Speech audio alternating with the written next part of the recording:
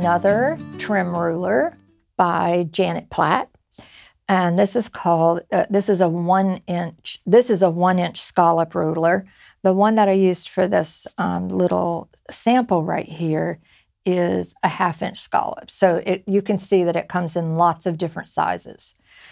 The first thing you're going to do, and this one you have to sew. It's not just gluing. This one you have to sew, but I'm just going to walk you through it.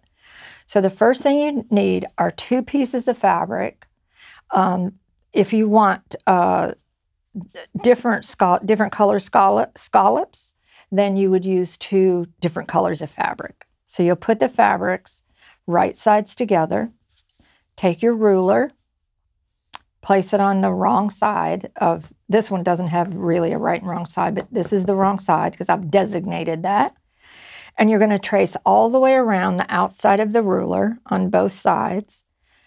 You'll mark any of the dots. There's little holes. You'll mark any of those little holes. And down the center, there's some slots down the center that you're going to mark.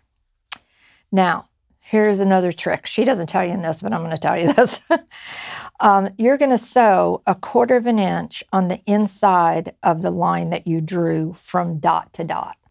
And I had kind of a hard time gauging that. So what I did is I took my ruler, the same ruler, and I laid it back down so my dots are in the little valleys right here. And then I drew a line again. Can you see that? So now I have a double line. Now the inside line is the one I'm going to sew on. So I did that for both sides. So now I've traced it.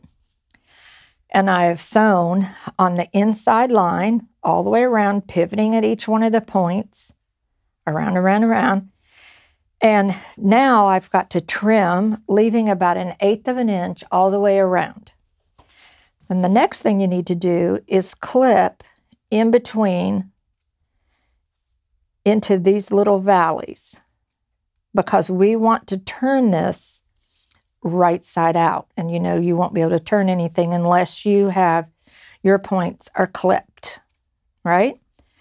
And then you're going to cut down the center of 1 layer only. Now I have decided that I want this check to be my inside. So that's very important. You have to decide which layer you want on the outside as your feature fabric.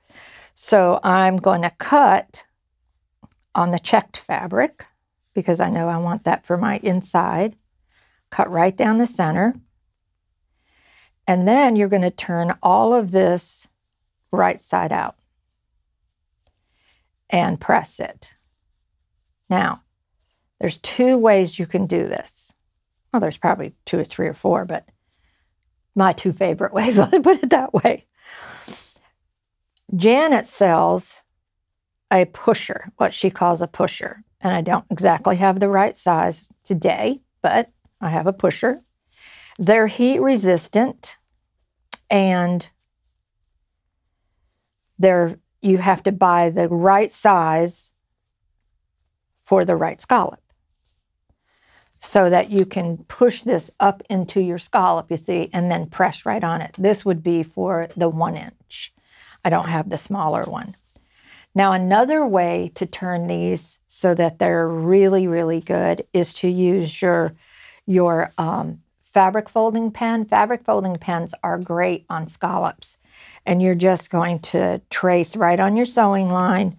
And when you flip this over, it will justify right on that sewing line, because you have to get all these pressed out and then press them with your iron. And we sell these little irons too. These are the greatest little irons by Dritz. Isn't that the cutest thing? And it also has steam, and you can fill it with water. It's a great deal.